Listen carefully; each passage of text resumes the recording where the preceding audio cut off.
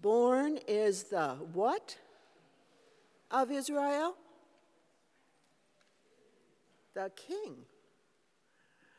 Well, we spend a lot of time all year long talking about these funny words that the Bible has for God and Jesus. And, you know, we quarrel with the masculinity of it.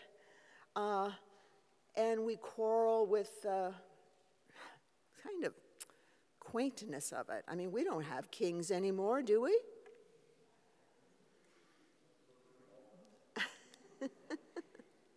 No, seriously, we don't have kings anymore. I mean,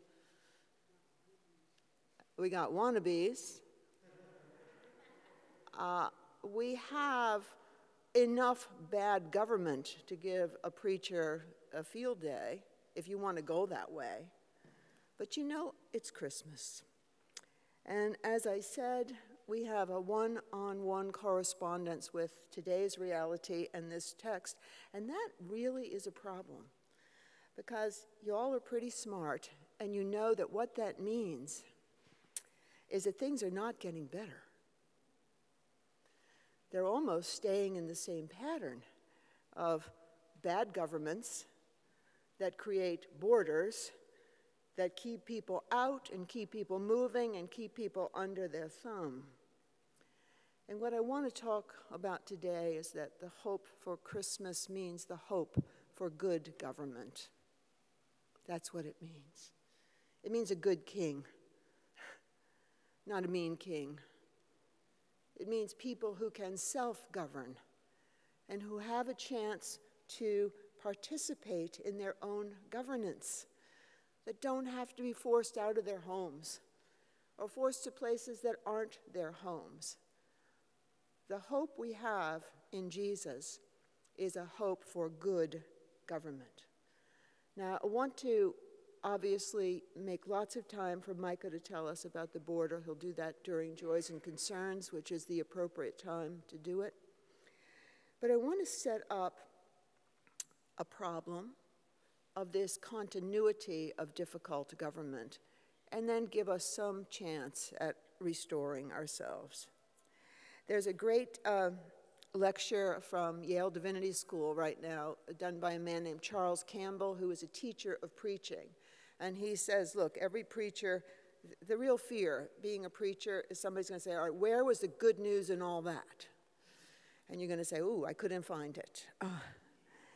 And Campbell actually argues that it's not about the good news so much as it is about the restoration, that the problem is articulated and then there is a restoration to the problem, and that good preachers are like crime novelists and are looking to find out who did it and making sure that some of the people in the audience know that some of them did it too, without overly judging them.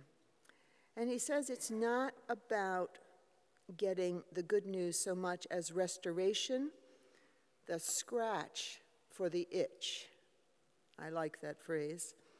But moreover, that we restore order. Order has broken down. Even the government part of it's not working right now. So order has broken down, and to restore order is to bring the good news of Campbell's word, pattern. If we could just have pattern again, we would know how to wait on the border. We would know what to do next. So I'm going to suggest a pattern, and the pattern is good government is the answer to bad government, right? Good government is the answer to bad government. And I couldn't believe that the U.S. Census delivered its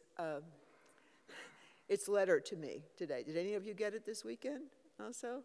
There it was in yesterday's mail with a big sign on the front of the envelope saying, you must fill this out. It is a law. And I thought, well, okay. Does that mean I have to fill it out accurately, or could I claim lots of other people in my household? But the census is not bad government, right? It can be abused by people, but it's a form of good government. When you meet a man on the train, as we did upstate on Friday night who was clearly out of his mind on opioids. What do? You call for some good government or some people who know how to help him, how to deliver something to him. It could happen to any of us that we would need the help of good government. So the problem for us, and much more the problem for the oppressed poor, is improving and hoping to improve the government. So the gospel does declare hope in good government. Jesus Christ is King, Lord of Lords, on top of everything else. And good government allows people to stay at home and doesn't force them out of their homes. So what would good government do about the border and refugee crisis? We would surely say that some borders are good, while acknowledging how many people are literally being driven out of them, out of their own country, having to cross borders. Myanmar, Syria, Mexico, Guatemala. You could keep naming them. More countries have refugees than I could even remember. There's a lot of people who forgot to make a reservation in the middle class. A lot of people who forgot to be born in a relatively decent place. And the problem for them is they are even being forced out of where they were born. So when the new sanctuary movement started bandying about the phrase abolish ICE, the good, pragmatic liberal in me started to scold. Sounds dumb. Makes you look stupid. Like people who believe in the announcements of angels to map their journeys. Sounds innocent about the workings of government, even though I should have known that government willy-nilly demands the registration for the people, all times, all places. We could also think about our language, I would say. Why abolish it? People don't abolish government agencies. Oh, whoops, the EPA. Oh my. How do you abolish a government agency? You underfund it. You ignore it. You put its regulations aside. So I lost that argument. I've been quarreling, as I said, with Ravi, our executive director, about this matter for way too long. On Friday, he decided to give me a long speech and a new argument for why to limit the power of this new version of the governor, Quirinius. He said the best thing we could do for American-based immigrants would be to support the legalization of marijuana. I was perplexed. And then he continued, then you reduce the number of convictions, and they won't have so many legal reasons to deport you. And then he continued some more, and then you empty the jails of some of the people serving time for breaking the laws that were stupid in the first place. Not to mention the excitement with which those same laws target people of color. I can't tell you the number of white friends I have who've gotten off of drug raps. It's amazing, really. I can't tell you the number of black people who didn't. So what is the final answer around abolishing ICE? You could decide to go another direction as a good government. Imagine Guatemala drowning in all the money that would go to build a wall, or Mexico, or Honduras, agriculture restored, solar power maximized, artists employed, children educated, domestic violence eradicated, men and women and people of all genders living together without hurting each other, hospitals funded. That would take about the first 10% of what the wall might cost. Rebuilding economies south of the border would allow people to stay home where they want to be in the first place. Restoring order for people. Now, and we've all long noted that Christians don't really care about walls or borders, and we've also long noted that Christians live in nation states under different kinds of governors who love borders. So why not make borders less consequential and more permeable under different kinds of governors who understand that people want to stay home and people want to move? What's the problem with that? It actually creates hybridity. It creates economies. It creates fun. It creates intermarriages. It's really an interesting idea for a good government. And by the way, I am told that the best investment you can make today is in marijuana-based products. So imagine another economy, not a wall. And, you know, I don't really hope to abolish ICE, but I wouldn't mind it having a much smaller budget, would you? Because I hope for people to have inns wherever they are. So, if you were to do that, you would have to have a different government. Jesus Christ would have to be Lord. So thus ends the practical and political part of this sermon. If I may, I'd like to talk about something I know something about, as opposed to immigration policy. I know about calm, and I know about worry, and I know what good government can do for our capacity to be calm and to worry less. See, right now there's an enormous gap between the people I worry about, who are the people I know, and the people I don't know how to worry about because I don't know them, but I worry anyway.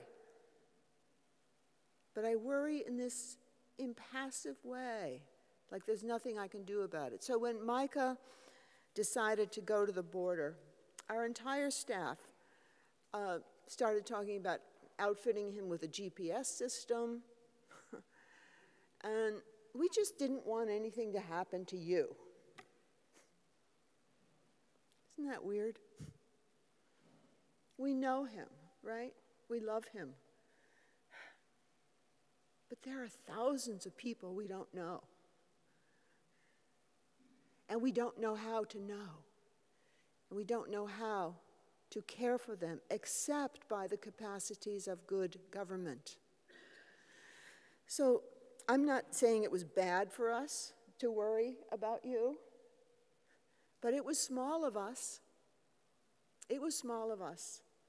Walter Brueggemann said this morning on the Krista Tippett show that the Protestantism has thrown itself into a complete tizzy about the so-called gay issue. And he said, you know, it's not really about the gay issue at all. And I thought, you know, that's true. It's really not about the gay issue. It's about fear of the other that you don't know. It's about that, and that is our subject. If we can become spiritually mature enough to care about people we don't know, as well as people we do know, then there is a possibility that we can be a force for good government. The new book out called Worried. Science investigates some of life's common concerns. The two authors examine a host of common sources of worry: food, medicines, the environment, chemicals, travel, terrorism, the economy. And for each topic, like good scientists, they evaluate the danger's predictability. There are 4 categories, okay? Don't worry, unlikely and preventable. Don't worry, unpreventable but unlikely. A fatalistic don't worry, likely but unpreventable, so who cares? And an unequivocal worry about this. And they give us 5 things we should worry about. The environment, and driving, and the fact that we don't have a government solution to what to do about cars. Acetaminophen, taking too much, does something to your brain or something. Oral contraception, Ebola, and a little bit under those are fluoride, your diet, and the fact that you might be addicted to computer games. So that's what you can worry about.